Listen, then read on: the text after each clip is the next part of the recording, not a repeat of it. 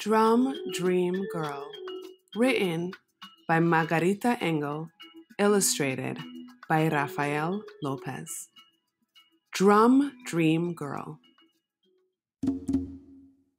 On an island of music, in a city of drum beats, the drum dream girl dreamed of pounding tall conga drums, tapping small bongo drums, and boom boom booming with long loud sticks on big round silvery moon bright timbales. But everyone on the island of music in the city of drum beats believed that only boys should play drums.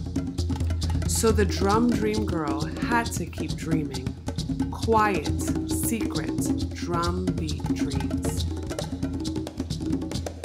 At outdoor cafes that looked like gardens, she heard drums played by men, but when she closed her eyes, she could also hear her own imaginary music. When she walked under wind-wavy palm trees in a flower-bright park, she heard the whir of parrot wings, the clack of woodpecker beaks, the dancing tap of her own footsteps, and the comforting pat of her own heartbeat. At carnivals, she listened to the rattling beat of towering dancers on stilts and the dragon clang of costume drummers wearing huge masks. At home, her fingertips rolled out their own dreamy drum rhythm on tables and chairs. And even though everyone kept reminding her that girls on the island of music had never played drums, the brave drum dream girl dared to play tall conga drums, small bongo drums, and big round silvery moon bright timbales.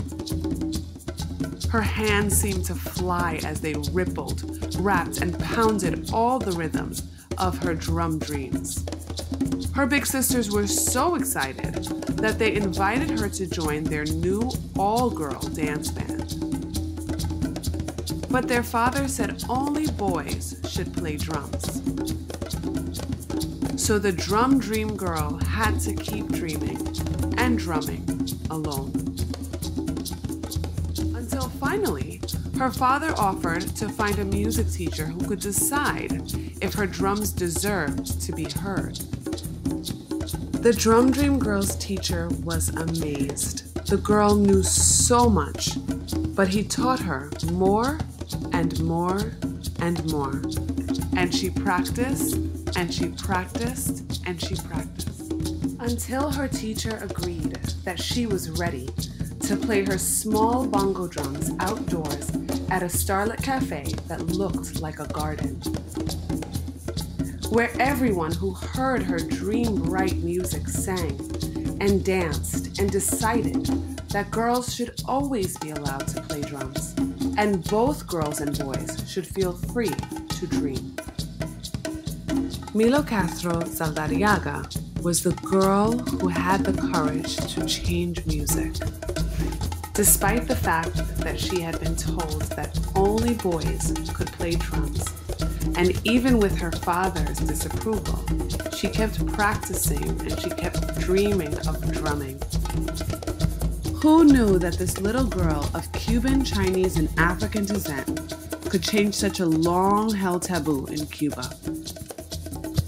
Milo and her sisters made up the all-woman Cuban band Ana Cubana. Her success in drumming led her to perform alongside the leading jazz musicians of that time.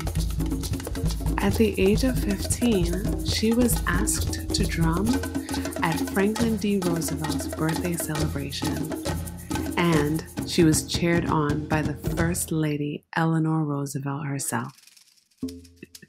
It is Milo's courage, passion, and determination that reminds girls to never give up and never stop pursuing their dreams.